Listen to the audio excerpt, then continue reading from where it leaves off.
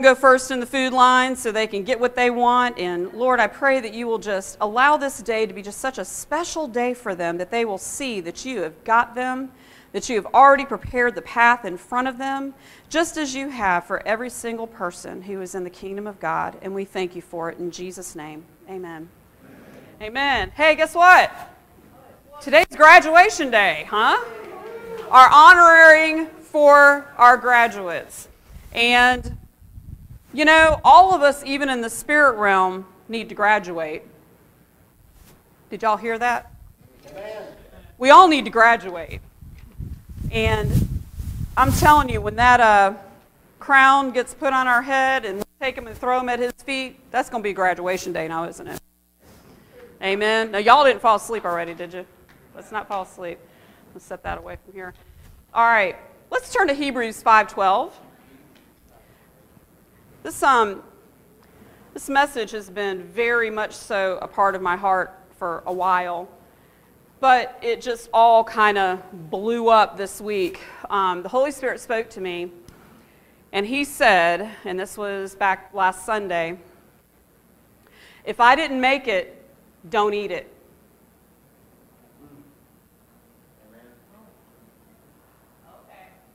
Just think about that for a second. How many of you had Oreos this week?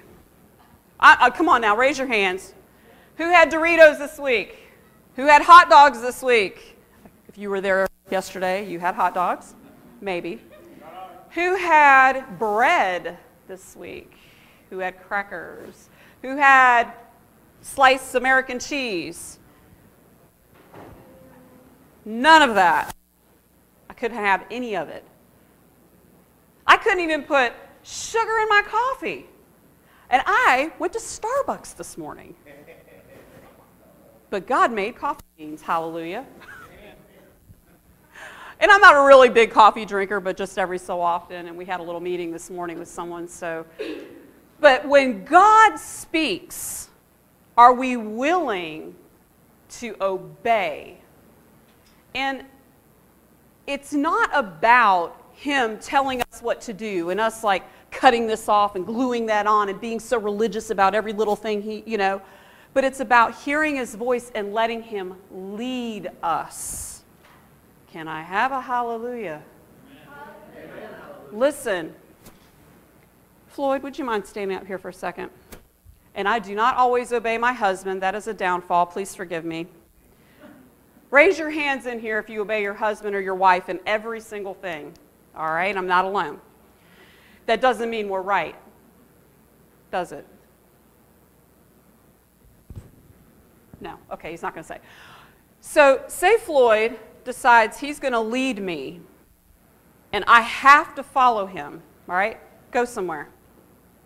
Anywhere. Don't make it drug out because we have about 30 minutes here. Sorry.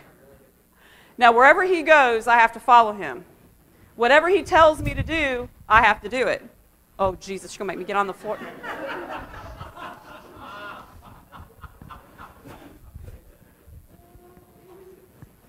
Okay, people.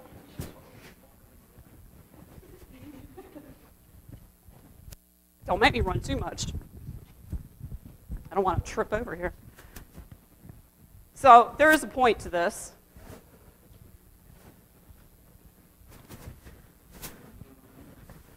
All right, you can have a seat.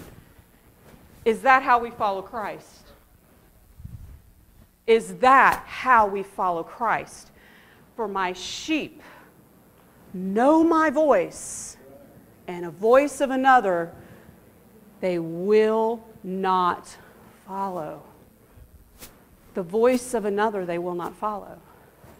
Now, does that mean I'm super, super religious and all I'm going to do is just, okay, God, if you don't say it, I'm not going to do it. I'm not going to go to the bathroom unless you tell me. I'm not going to go to work unless you say. No, it's not that. It's being more aware of his spirit and where he's going than you or my eyes on your flesh or your flesh or your flesh. What fills our mouth every day? What are we talking about? What consumes our thoughts? What consumes our lives?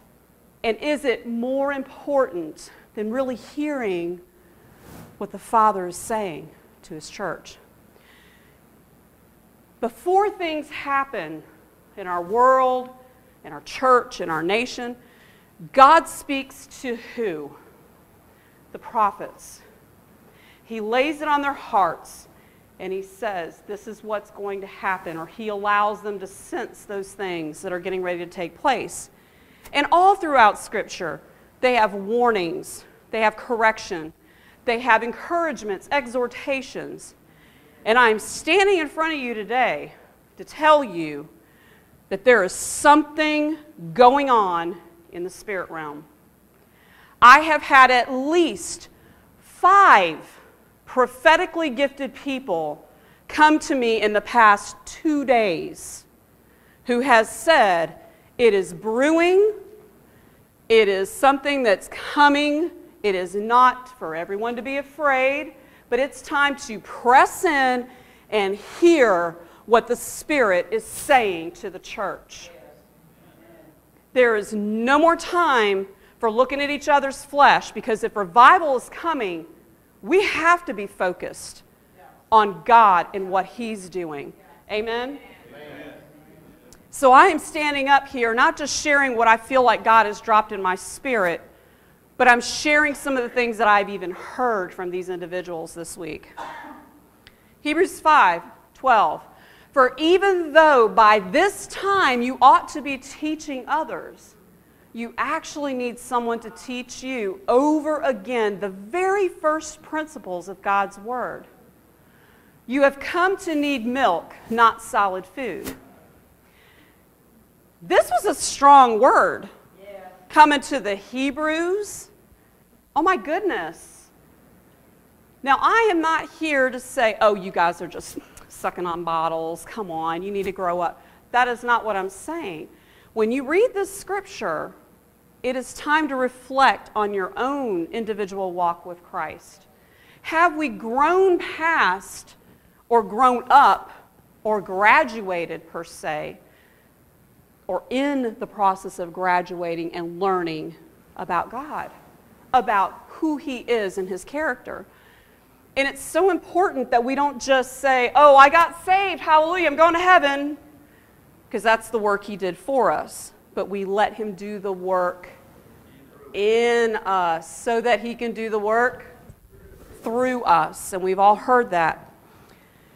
The name of this teaching is called From a Whisper to a Scream. From a whisper to a scream. And it's talking about creating an atmosphere that God's presence can prevail. Creating an atmosphere that something can happen. The word atmosphere means the pervading tone or mood of a place or a situation. The word pervading means it spreads through and permeates every part. So in an atmosphere of Michelle's homemade buttermilk biscuits, you're going to smell those homemade buttermilk biscuits permeating the atmosphere. And when you come in and you go, the first words out of your mouth is, where's the butter and jelly? Where are those biscuits? I want some. They're only good because Grandmama taught me. What about flowers? I went to go get a corsage, or like a wristlet for Dennis's date for the prom. And I walked in the wrong door at the flower shop. And when I did, I literally walked into the room that they had all the flowers and they were making things. And it about took my breath away. I was like, it is so awesome. And I even said it. There were like 10 people in there, and I'm like, I love this place. Can I stay here? It's so amazing. It smells like heaven. Oh. So it was just, they all looked at me, and I said, do you not realize how amazing it is to work in such an atmosphere, an environment where you smell this aroma all day? And I'm sure some of them are like, we work in it every day, you know. But it was amazing, Amazing. How many of you have been at Miss Susan's house and you've smelt her air fresheners going off? Psh. How many of you have had to dodge them at times? Psh. Smells good. Now, personally, I won't cook collard greens in my house. I like Margaret Holmes because it permeates the atmosphere. And the whole house smells like that for a long time. What about things like you go to get fuel in your gas tank and you accidentally spill some on your shoe, or you get it on your pants and you get in the car and it's like, ugh. It changes the atmosphere. Not to get graphic, but what if you're in a bus full of a bunch of kids on the way to Carowinds, happened to me not that long ago, and someone passes gas? It changed the atmosphere. I'm telling you, there are not just smells that change atmospheres. Let's talk about our atmosphere at home. We've heard this saying, if mama ain't happy, ain't nobody happy. The atmosphere in the home can be kind of rough if that happens. What about daddy coming home from work? If he's not happy, man, nobody's going to be happy.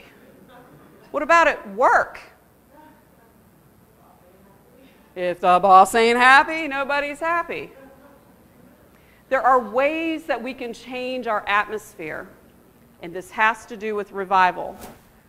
There are things that we can do, even in our own church, to change the atmosphere, because God inhabits when we worship. People sense the Holy Spirit coming in. His presence is manifested. He can come in. What about your own body, your own temple? When the temple of God is engaged, and we are as priests and kings, and we are praising Him, and we are focused on Him leading us, and we're not focused on everybody else's flesh and what they did or didn't do that we think they should do or didn't do, then God's presence can come in. Then we can, oh, I can hear His voice now because there's no clutter. The atmosphere is different. Now, I have a friend of mine. He has a habit of doing this.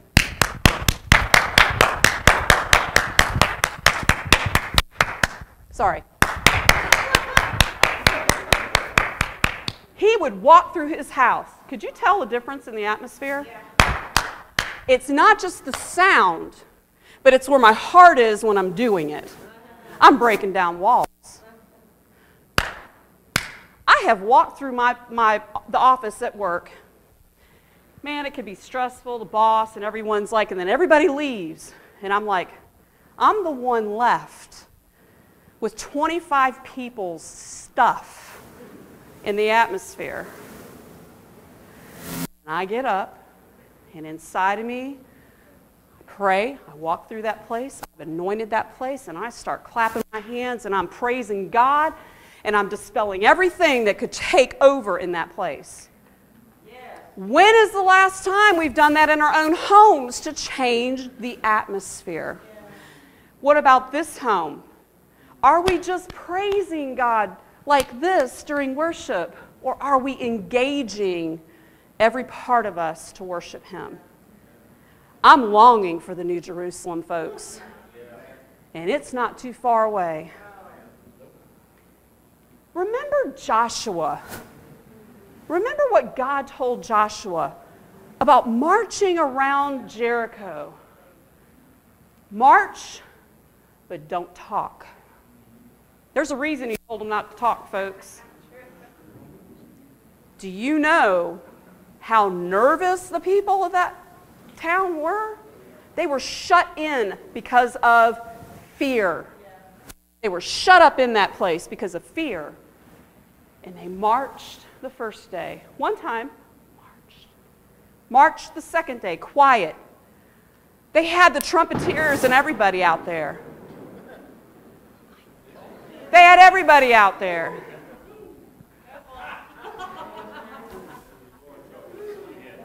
But they did not talk. How many of us in here could put a piece of tape on our mouth for an entire day? Some of us are quiet by nature. Some of us like to talk more than others. But I have a question for us all. How many want revival? Again, how many want revival? Is revival people laying out all over the floor, being slain in the Spirit? Is it people leaping and praising God because they're healed? Is it, wow, just the drunken laughter that goes on and everyone's like, oh, wow, we got revivals going on? That's not revival. You getting ready for thunder again? All right. That's not revival. True revival, in the definition of it, is an improvement in the condition or the strength of something. When something becomes active, and that is what revival is. So seeing these things happening are great, but was there improvement? Was there a change? Did God just touch that person and they walked out and did the same thing they did yesterday? Or was there a change? Paul getting knocked off his horse. Yeah, it was a pretty good improvement there, don't you think? Something happened in that man. There was a change, I have a question. Let's talk about the atmosphere of the Shield of Faith Church. Are we unified? Are we in agreement?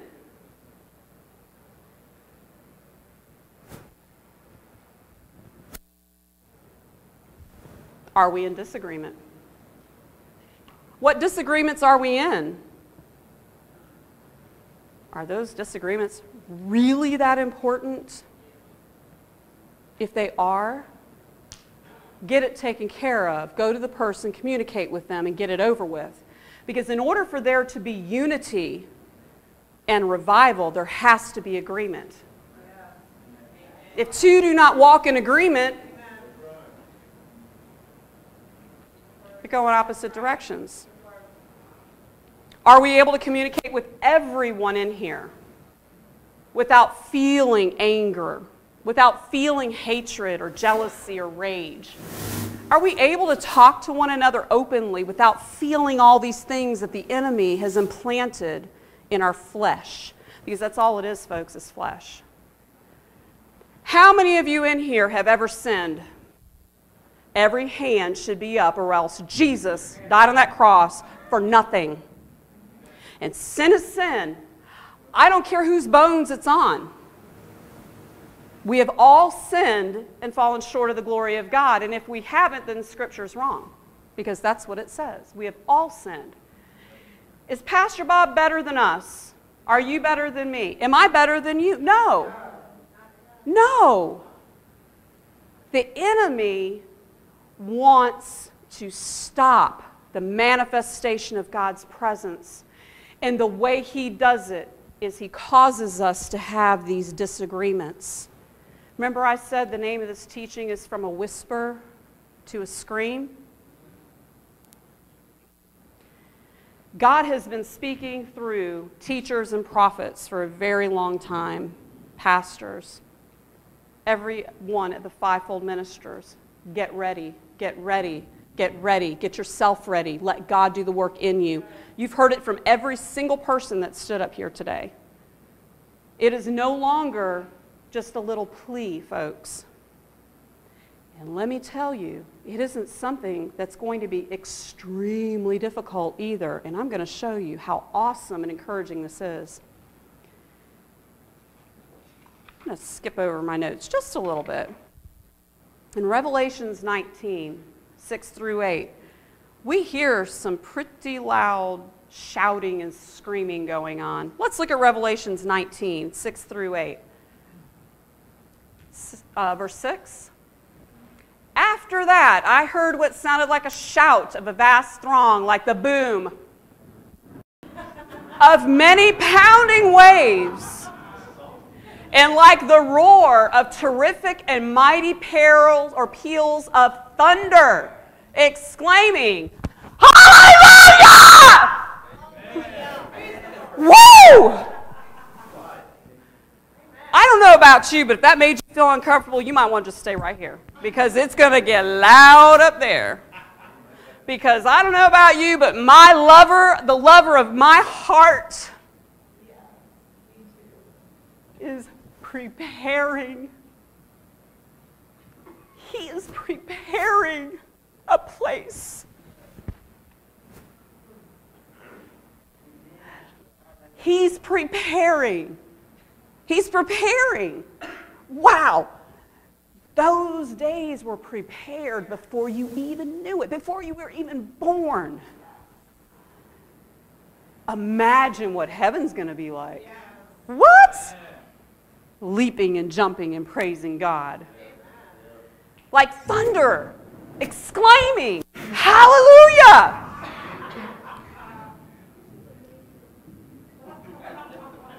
You guys, I'm telling you, it is awesome. God is awesome.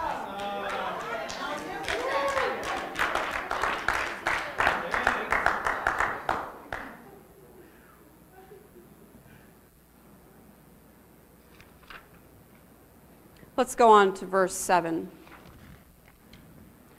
Let us rejoice and shout for joy, exulting and triumphant. Let us celebrate and ascribe to him glory and honor, for the marriage of the Lamb at last has come, and his bride has made herself ready? Wait a minute. Let's go to Ephesians 5. We're gonna jump into this thing, and I'm going to show you something about the bride making herself ready. And before we leave today, we're going to sing the New Jerusalem again, folks. That's a loud hint for our technical people upstairs. Linda, would you mind leading us in that at the end, please? Ephesians 5, let's look in verse 25. Husbands, love your wives as Christ loved the church and gave himself up for her. When's the last time you took your wife out on a date? When's the last time you said, Wife, sit down, let me handle this? When's the last time you said, Wife, I got this. Let Daddy handle it. Amen? Verse 26. So that he might sanctify her, having cleansed her by the washing of the water with the word. Thank you, Frank, for sharing that earlier. There's a so that.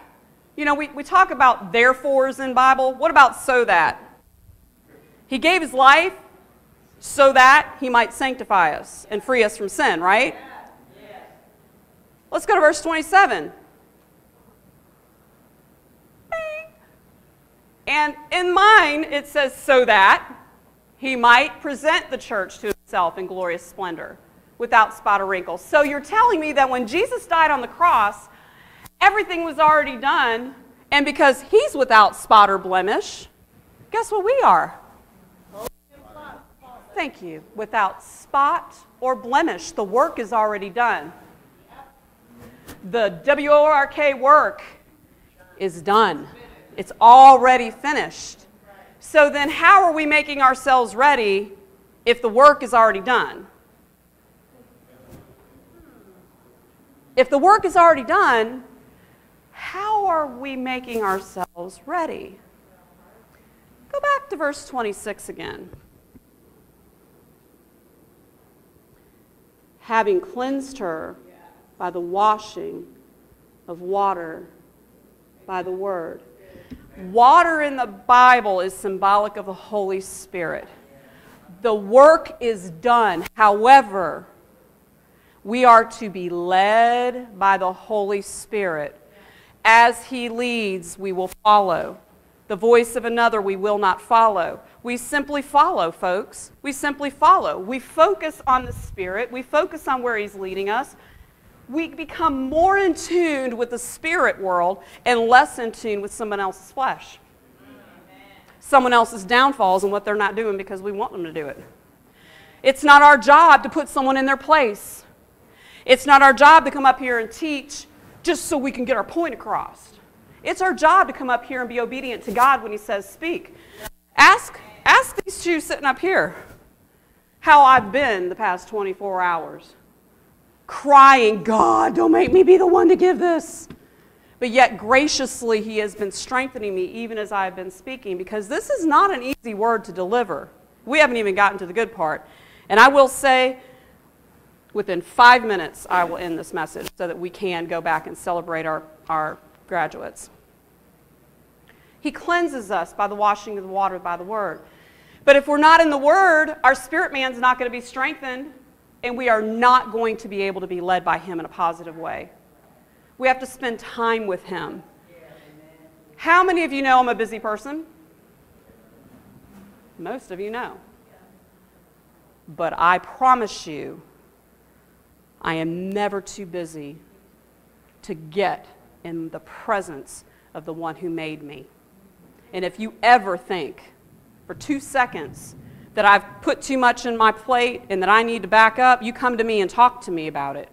Michelle, I don't think you're spending enough time in the Word. I don't think you're spending enough time with the Lord. How about whenever King David had all of his guards, they were with him, and he's traveling through, right?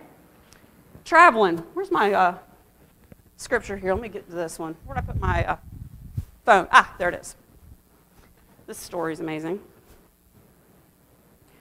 We don't have to turn there, but in 2 Samuel, you can write this down for later. 2 Samuel 16, King David has got all of his guards and everything. And lo and behold, Shmuel comes out.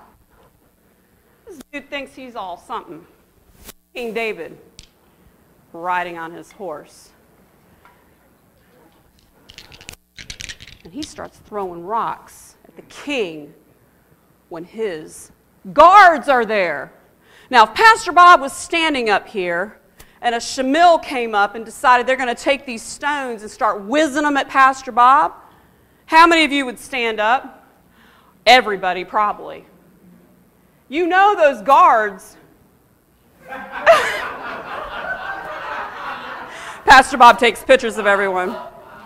You know those guards were chomping at the bit. Did they go after him and just cut him in half and be done with it? No. They waited. They waited to hear what the king had to say. I've had a lot of these thrown at me. I've had them thrown at me because I hurt your feelings. I've had them thrown at me because I sinned against you and everybody else. But my pastor did not slice you in half. Did he?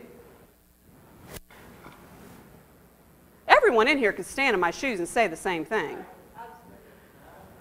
And my point is King David let Shmuel go because he knew that it was a word from God. How open are we for someone to come to us in whatever manner that God sends them to say, this right here needs to be taken care of? Because in him doing that, it caused a huge release. David knew he had made mistakes. He asked God to forgive him, but yet this moment in history, his guards probably couldn't understand. Why wouldn't you just slice him in half? You let this happen? But it was God's grace to bring things to his attention.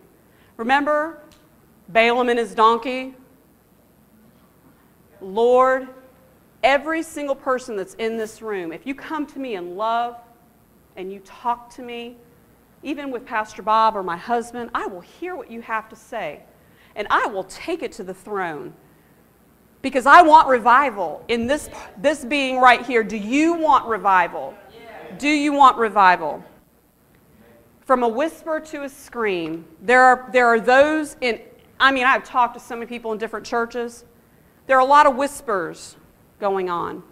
Let's turn to Proverbs 26. And we're going to look in verse 20.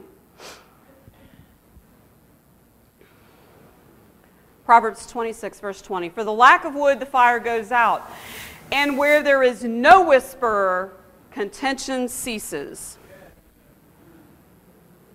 If you walk into a situation, and I'm encouraging you because people, the Shield of Faith is a diverse church. We have diverse worship for a reason, because we're like a hospital for people. And you can't just use one doctor.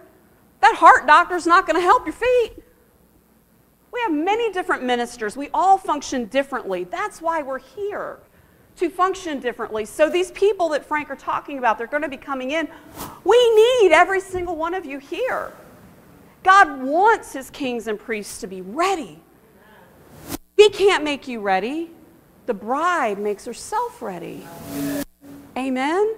You're not going to push on me so far that you make me change. But if God gives you a word for me, I want to hear it.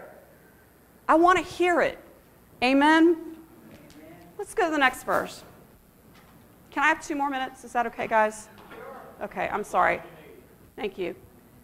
As coals are to hot embers, coals to hot embers, so as wood to the fire, so is a quarrelsome man to inflame strife. Next verse.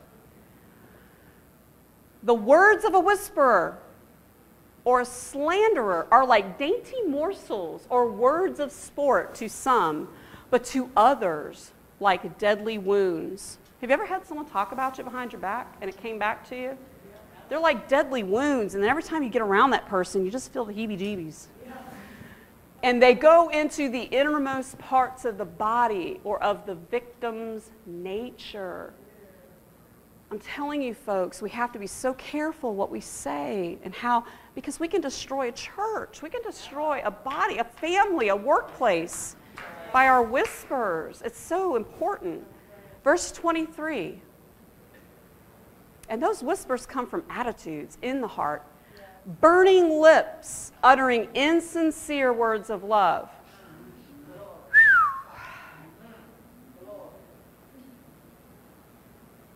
I love you.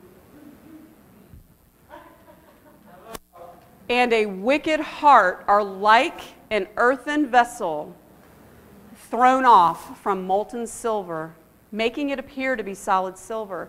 That's like taking this and saying it's silver and saying it's silver, but it's not full silver. It's clay underneath. Verse 24. He who hates pretends with his lips, but stores up deceit within himself. 25. Verse 25, please. When he speaks kindly, do not trust him. For 7 abominations are in his heart. The word of God is true. The word of God is true. Please forgive me if I've ever spoken a word against you. God has already forgiven me. But forgive me if I've spoken anything against you that has gotten in your craw. If I've done things to hurt you, I've done things to hurt people. Have you? Are you willing to admit it? Are we willing to ask each other for forgiveness? Are we willing to forgive and let it go to the point where it's never on our lips again? That we don't burn with anger and hatred. For 7 abominations are in his heart. That's seen in Proverbs 6, and we're not going to turn to Proverbs 6, but these are the 7 abominations: a proud look, a lying tongue, hands that shed innocent blood, a heart that creates wicked plans, feet that run swiftly to evil, false witness who breathes out lies or even half-truths, and one who speaks discord or rumors among brethren. You know, hash is great. But if you rehash hash, and you rehash, and rehash, and rehash and then do the rehash again. Do you want to eat that? And it's not very good. The word whisper in these scriptures means this. It's from an unused root meaning that means to roll to pieces. To roll to pieces. It's taking a story and rolling it so many times that there's pieces all over the place, and you don't have the whole story. You only have pieces. And that is what destroys and kills.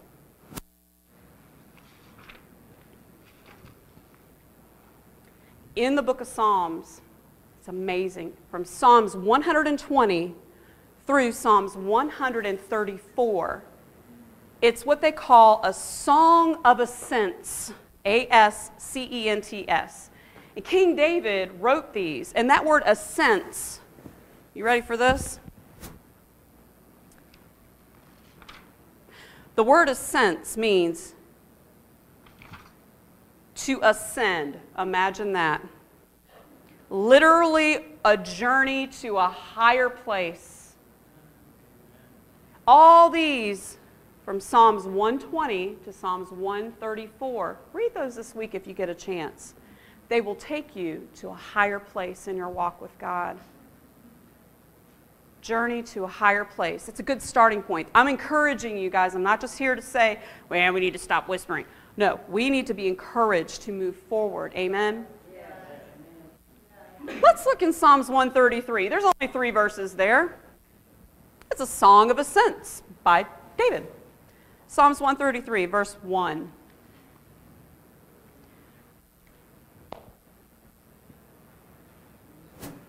Verse 1. I know what the first word is. Behold. Behold, how good and how pleasant it is for brethren to dwell together in unity. Woo! Verse 2. It is like the precious ointment poured on the head that ran down on the beard and even to the beard of Aaron, the first high priest. Wait a minute, we're priests, right? Yeah. That came down upon the collar and the skirts of his garments, consecrating the whole body. The oil is symbolic of the Holy Spirit. Let the Holy Spirit take you over. Verse 3, it is like the dew of lofty Mount Hermon and the dew that comes from the hills of Zion. For there the Lord has commanded the blessing, even life forevermore upon the high and the lowly. He wants to command the blessing. He wants to. But there's unity. God commands the blessing. Unity means we're not focused on each other. We're focused on God. Amen? How willing are we to do that? Are we going to go from a whisper to a scream? Hallelujah! Are we going to let God do the change in our life down here to get us to where we're over here? And all we want to do is worship the Holy Lord, our God, our Savior, our King. We're going to live forever and ever. Are we willing to change the atmosphere of our homes, our jobs, our church? Are we willing to put things aside and grow up, get away from the milk, start absorbing the meat, and let it nourish your bodies and move forward in God? There are prophets in this building just waiting to come out, waiting, chomping at the bit. I have seen their face while I'm up here preaching, and I can't wait to hear what God speaks to them. We've got one with the prophetic gifting sitting right there that doesn't come very often, but he's here today because God said he was supposed to be here today. And I bet you he's got a testimony on how he even showed up today.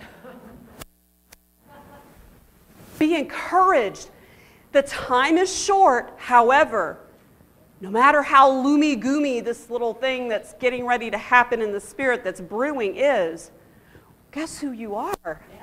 You're God's child. You are the child of the Most High God, and his focus is on you. He prepared the way. He took away all your sin, took away every shame, every guilt. So let's not hold it against each other.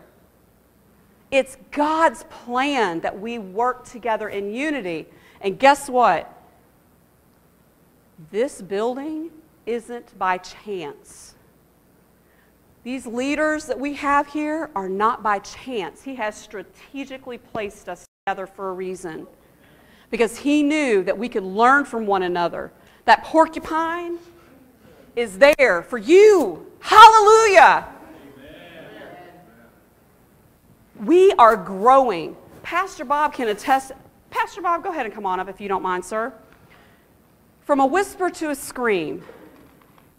When God spoke and created the world, that word speak meant in a large latitude. And when something was created, the Holy Spirit told me this, when God created things, he inserted them. He took those things he created and inserted them right where they needed to be. The word insert. He spoke, and it happened. And he's speaking today. Are we willing to let him do the work in us to bring us where he's called us to be? And if so, everyone stand to your feet real quick. Hold on a second. Let's stand to your feet. If you're making that commitment right now to let God do that work and to just ask him to give you an ear to hear, let's pray this prayer together before we turn it over to Pastor Bob.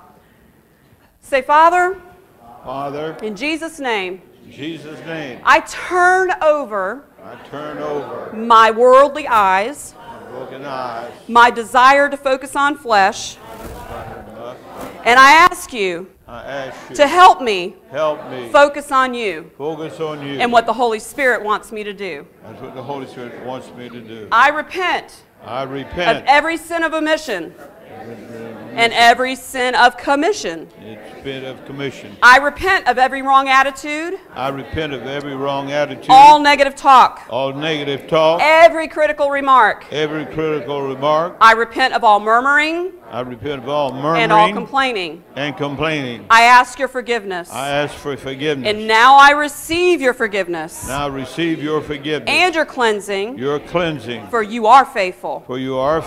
And just. To forgive me. And to cleanse me. From all unrighteousness. Father, I forgive every person of everything they have said or done to me in any way. I do forgive them, and I ask you to forgive them. And I bless them in Jesus' name. I thank you, Lord Jesus, for your precious blood to cleanse me and make me holy before you. I am now a vessel of honor. Unto you. And I present my body as a living sacrifice. Holy and acceptable. Unto you. Which is my reasonable service. I am not conformed to this world. But I'm transformed. By the renewing of my mind. I ask you to create in me. A clean heart, O God. And renew a right spirit within me. Toward myself. Toward you. Toward your work. And toward others. Let the words of my mouth. And the meditation of my heart be acceptable in your spirit. For you are my strength. And you are my strength. You are my Redeemer. You are my Redeemer. I thank you, Lord. I thank you, Lord. In Jesus' name. In Jesus' name. Amen. Amen. Hallelujah. You may be seated just for a little bit.